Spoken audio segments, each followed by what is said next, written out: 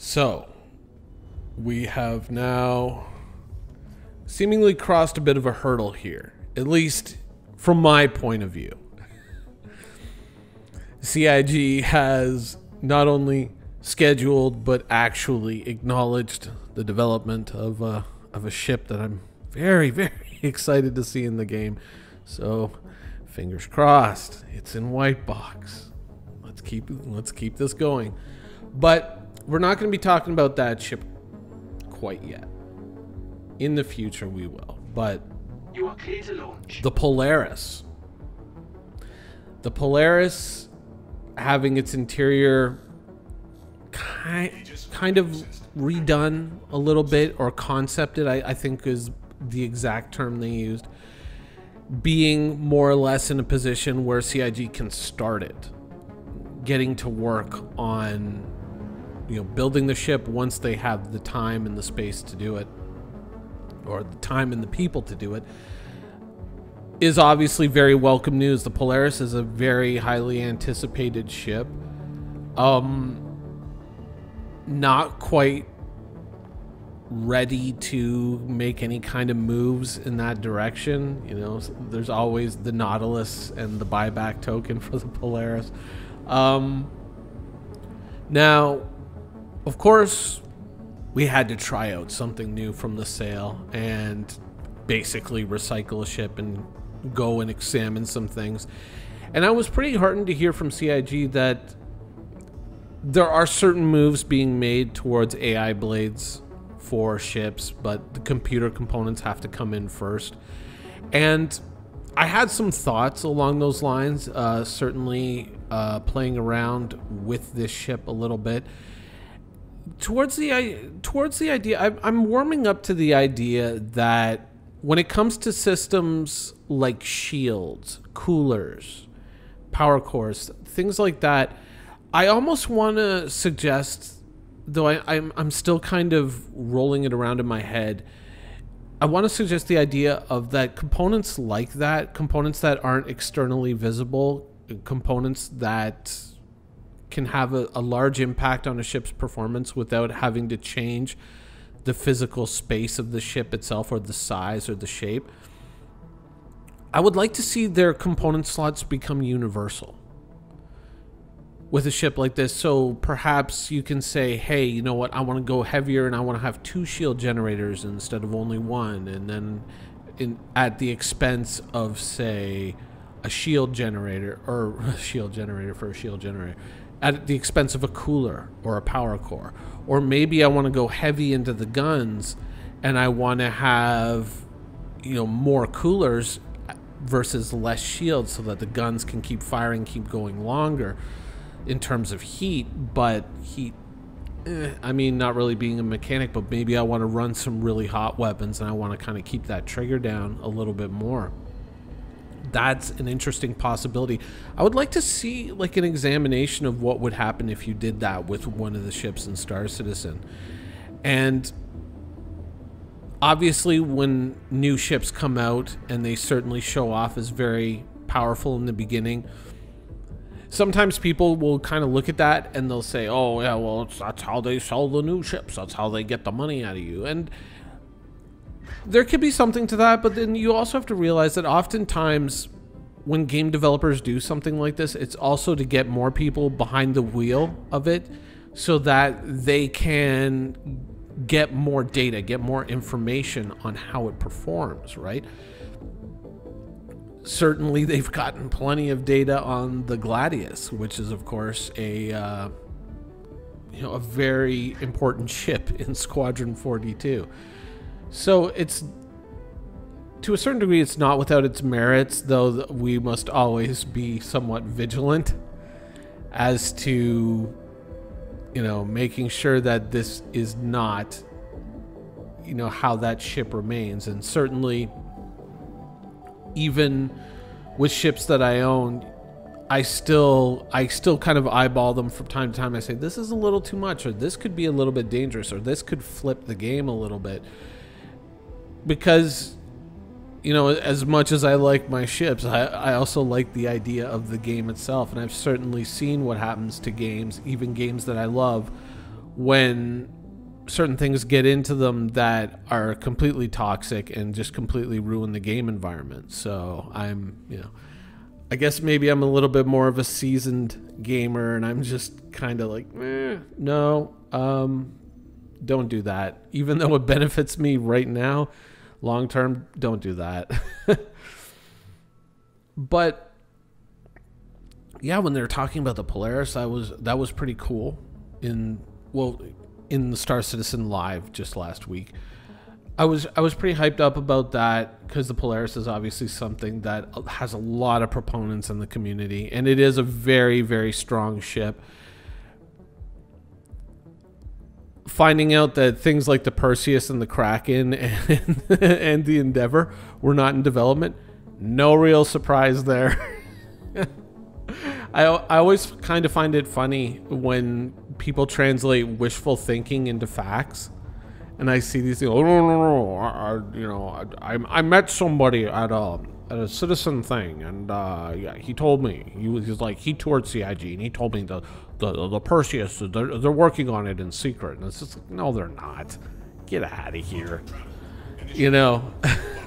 But some people, their feelings translate to facts. What can I say? Or their wishes. But another cool thing that they talked about is the rework of the interior of the 600i. And I was really pumped up about that. I was very much, just cheering for that moment. As some of you may know, I occasionally do videos with the Info Runners, and we actually made a whole episode where we talked about I'm not sure if I made the comment in the video or if it made it into the cut of the video that was released, but I referred, at least privately, I referred to it as like having almost like a multiple personality disorder or something like that on the interior of the 600i.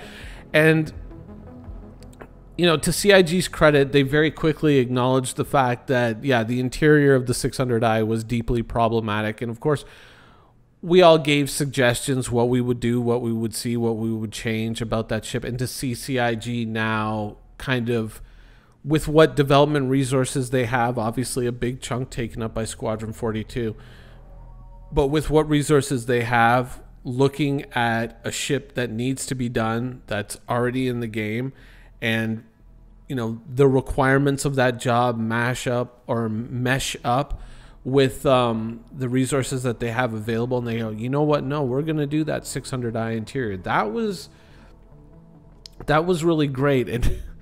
And going even beyond that, a rework of the interior of the Starfarer. I mean, I was shocked. I thought, I don't know why, but I was almost certain that CIG was just going to die on that hill. Like, they were just like, forget it. No, we're keeping it ugly because that's what we like, Oh, man. And the ability to carry fuel, obviously, and refuel ships in the future. And refine fuel in the future. And talking about these things. So it was a lot of really cool stuff. Of course, 316 is only days away. But the rework of the Gravlev. Space bikes, I felt recently had become a bit of a forgotten area of Star Citizen, a neglected area of Star Citizen, and I was kind of saddened and disheartened a little bit when 315 came out, because one of the things, of course we were talking about ships and ship inventory, and something occurred to me and I was like, oh man, I can do an episode about this. This will be cool. And so one of the first things I did when the game came out, still running a little rough, is I went and I tested whether or not cargo had been implemented on space bikes. And as of that testing and as of currently, it hasn't, or at least not in any way that I was able to access it. any way that I had seen. Perhaps it's there, but if it is, it's just not working. So I took a Drake Dragonfly out at Shubin on Lyria, and I was trying to access the storage, through the basic, means, and then through the inventory screen, and it wasn't there. And I was really disheartened by that. I was hoping that it was going to be there, because for a lot of people it'll sound like a stupid little thing. Oh, who cares about that? But what it implies, what it delivers along with it, is actually something really cool. Because if you think about it, let's say you're doing ground missions for Wallace Clem, and you're delivering drugs to various locations. The drugs are usually the small little pouch that you carry on your person, you stow away. But if you were to be in a position where you had to carry multiple objects for missions, and maybe the area where you're landing your ship is a little bit hot in future, like Jumptown 2.0 or something like that, or maybe you want to get to Jumptown, but you want to bring some extra supplies with you just to keep your character alive, or bring extra ammo or whatnot, and you want to store that on your space bike. You want to fly down near to Jumptown, maybe 50-60 kilometers away, stash your ship there, hop on your space bike, and then cruise on up to Jumptown. Remember, the Drake Dragonfly was supposed to be a very stealthy vehicle. It was one of the one of the big things about that bike, one of the things that we found out later about that bike.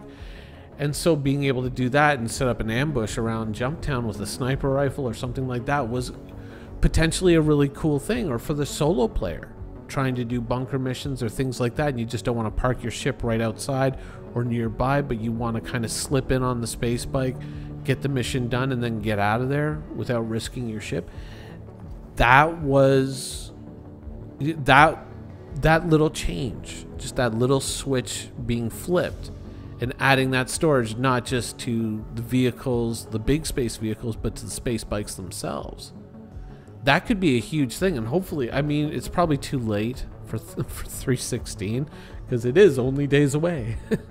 But yeah, that was kind of disappointing that didn't make it in, that somehow just kind of slipped under the radar, as space bikes tend to do. But hearing about the Gravlev, it was just kind of like, yeah, cool, that's all right, because that was something that I definitely I want to experiment with more, and I kind of want to try more, is the idea of messing with inventory. And I've been doing it here in the Redeemer, and it's just like, I don't know, somewhere in my head I was thinking like, ooh, it's going to appear on a hanger inside of the wardrobe, but it didn't. But it's Star Citizen, so baby steps, very, very slow baby steps.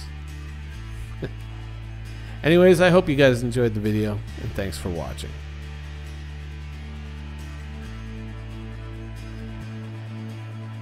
Thank you for watching. So if you want to keep up with the latest and greatest in Star Citizen and Squadron 42's development, please follow us on our social media channels.